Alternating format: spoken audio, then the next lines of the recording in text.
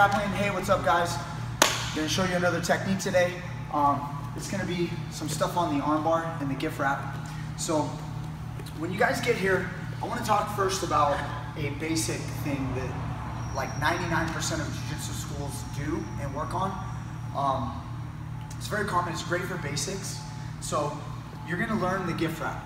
Okay, when you get a gift wrap and you control it, you're going to see something like this. Somebody's going to swing their leg over and get to the mount. You might have already been in the mount. It doesn't really matter how you got here, but once you get here, you're usually going to see a back take from here or an armbar.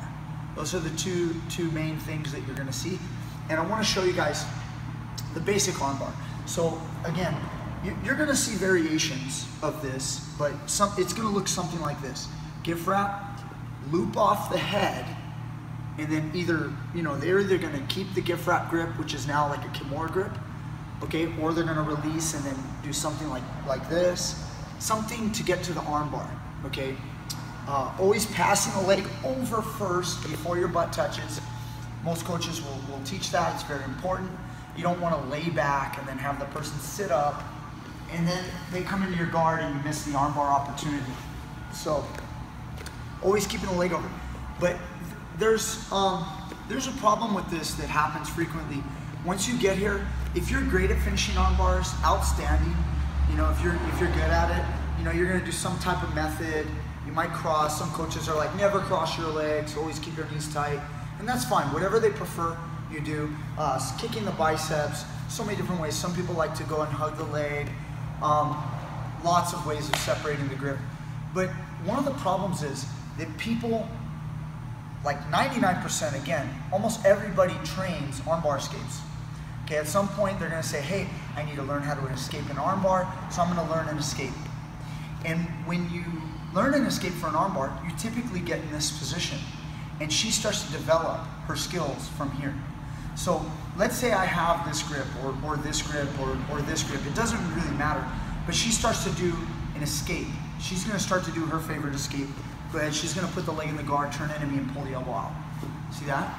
Now, this is my point, is when you guys get here, you're gonna have this gift wrap. You're gonna loop off the head. A lot of people are like, it's time to go for the armbar. They loop off the head and they step over, and now she goes straight into defense mode, okay? And her defense is now triggered by me attacking the armbar. Okay, so sometimes she escapes right away. Maybe I don't have this grip, which is a very secure grip. Maybe I have a different grip, like posting on the head and I step over. Again, she can do other defenses. Some guys are really good at keeping the leg off the head. So once they go here, maybe she bridges up and over my leg, and then she's gonna come up into the guard. We're not gonna go into detail, but the point being is that there's defense to armbars that people are gonna start when you go to this. It's very common. So what I wanna show you guys, what I have my students do, and we've been working on a lot lately, is I teach them how to get to this position, have a little bit different strategy. So when I'm here and I want to go to the armbar, I'm not going to try to attack the armbar, whether like this or like this, okay, or this, or any of these positions, or switching and going here. All of this lets her know that I'm doing an armbar. And it means that she might be able to secure the best grip possible to defend. Another popular, very popular, is the rear naked choke grip. So again, if she rear naked choke grips, she's waiting, okay? And when I pass the leg over, she puts her hand here. Do you see what I mean? She's going to defense now. Now I have to be clever enough and skilled enough to deal with this problem. And sure, it's not like you're never gonna see an armbar finish here. You're gonna see it a lot. I'm gonna be able to separate this plenty of times. But my odds will go up. My advantage will go up if I can stop her from defending so early. So here's what I'm gonna do instead. Okay. I'll cut to the chase now. I've talked a lot. Here's the real meat of this video. I'm gonna keep the gift wrap grip, and then what I'm gonna do is it kind of looks like I'm going for the back. I'm gonna sit on my butt, okay? Now, my right leg that's here, I'm not gonna go in between the legs. I don't wanna do that. That would force me into a situation where I have to take the back. I would have to swing her body over here to my right. And then I'd be forced to try to get the two hooks. And that's good, but I want to get the finish. So my foot's gonna stay here with control over her hip. And then when I pull, I don't wanna pull her over here.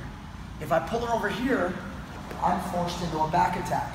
Now I can do a body triangle, and that's great, but I wanna finish. So now watch, it doesn't matter if she knows the armbar's coming. She can defend however she chooses with her left hand. She can defend by holding her hands. She can already be grabbing her biceps. I don't really care how she's gonna defend. See how she's got this kind of defense going? She's protecting her neck. When I pull her over to here, I'm gonna keep my head crunched over to this side, preventing her, using my grip and using my leg, from coming on top. I don't want her to come on top of me. I'm not gonna slide my body like this and allow her to roll over and create an escape or a scramble. I'm gonna stay like this. Now my leg right here, if I need to, I can make a hip escape if I need to move a little bit. Flexible guys will like this a lot more. Unflexible guys might have to move their hips, okay? I'm gonna bring my leg up and over, and I'm gonna jam my heel right into the crook of her elbow, okay, right into there. Once you get it into here, this is now what you want. I'm gonna bring my right leg over and cross my ankles, okay? And now once I'm here, again, I haven't committed to the armbar yet. Remember, this still could be a choke, okay? So I could theoretically break her grip right here and then still attack the choke. It's possible, okay? But what I'm gonna do, once I've secured that arm, now I loop off the head, and now I make her fall into this area. Now, look what I have now. Squeeze my legs. I'm not gonna pass the leg over the head. I'm just gonna break her grip. I break her grip very easily. She has no power in this position. Okay, and it's not because she's a little girl. Okay, I'm gonna break the grip. She's trying to come up on top. I'm not allowing her to. Okay, if I need to readjust, I can take my right leg like this and go a little more and then cross my legs. Now she's stuck into kind of like a triangle scenario, but I'm not letting her come up in the triangle. And I'm keeping her hand away from her other hand, so if she comes to relock, I'm not letting her. Now I'm gonna control it, and I'm gonna finish the armbar just like so. I'm gonna just arch like this, okay? With her head inside. By doing this, it will work, obviously. I can get her arm.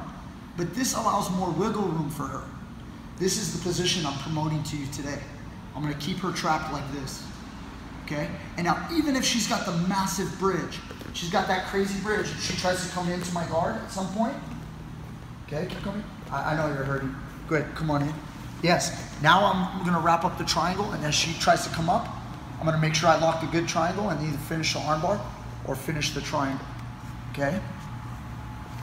All right, let's do it again. So we're here, okay? I get her in, either in the mount, however you got here. Get the gift wrap, okay? Don't lasso off and try to attack the arm. I'm gonna sit back, okay? Keeping myself here, keeping her at bay. She's trying to come on top. I'm not letting her. She can't go anywhere. I still have full control. Hip escape a little if I need to. Left heel goes over. Sometimes you go all the way over the arm. If you do this, it's game over. She's gonna lock her hands, that's all she can do. I'm gonna loop off the head. I'm gonna try to push my right foot through the loop for an X break, but it's not the normal X break. I have an X break with her head inside. Okay, my left leg's not over the head. She tries to move around, there's nothing she can do. I'm gonna break the grip, and again, she tries to come up on top, don't allow it. Finish. And then if somehow, miraculously, she comes up, she's gonna come into the triangle, okay? And then you'll finish the triangle or finish the armbar. And of course, you could always pass the leg over the head. It's always an option, but what I'm trying to get you guys to do today is understand that it's higher percentage.